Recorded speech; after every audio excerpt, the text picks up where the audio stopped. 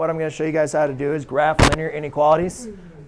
Justin, this is the last installment for you guys on your homework quiz. That means we'll take a homework quiz on this next class period. So basically, ladies and gentlemen, when we're graphing linear inequalities, it's the exact same thing as graphing linear equations. And I think a lot of times what will help students is forget about the inequality symbols for a second. Just think of them as linear equations.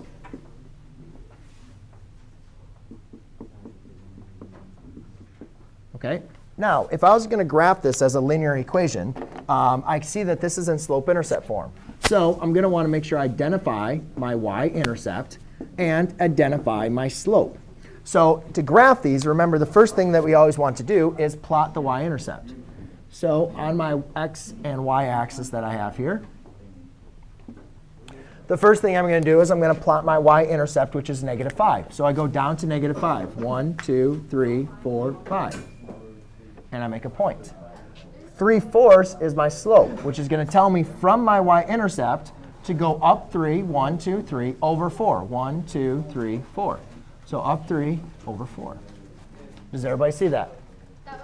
That's 2. Thank you. You're getting old, Mr. McLogan. And you're getting young for not doing your homework. Yeah. So does everybody see that? Now, before I connect them, understand these are not. We're not actually. I just like to use this for the thinking of equations.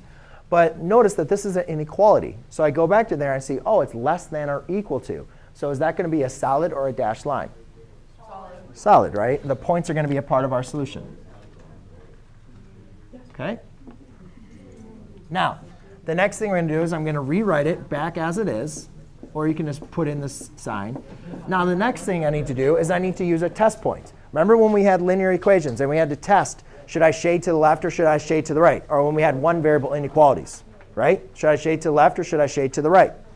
Here, we need to choose, should I be shading above the line or below the line? So I choose a test point. I choose a test point that is not on the line. For instance, the best test point I like to use is 0, 0. 0, 0 is not on the graph. So I plug in 0 in for y and 0 in for x.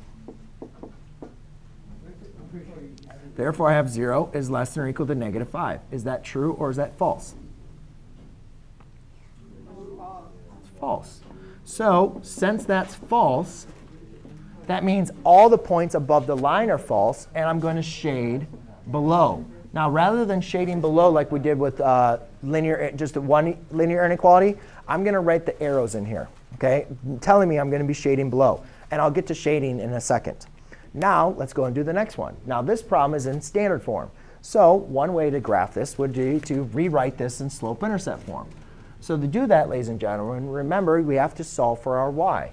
So I see that my y is being multiplied by 4, and it's being added by 3x. So the first thing I do is I subtract a 3x on both sides. Now I have 4y is equal to a -3x plus 8. Now, to solve for y, I divide by 4. Y is equal to a -3/4 x plus 2. Does everybody see that? Yes. Now, I go up to my y-intercept of 2. Now I'm going down 3 over 4. 1, 2, 3 over 4. 1, 2, 3, 4. And now we go back to our inequality and we notice that, hey, this is a dashed line. So it's not going to be solid. OK? Yep, but we're not done yet. The last thing is, again, can I use my same test point for this? Yes. So here, I'm just going to plug in 0 in for x and 0 in for y. And I get 0 is greater than 8. Is that true or is that false? False. So therefore, I'm going to shade above. And then the region where both of my graphs are going to share the same shading is going to be right here.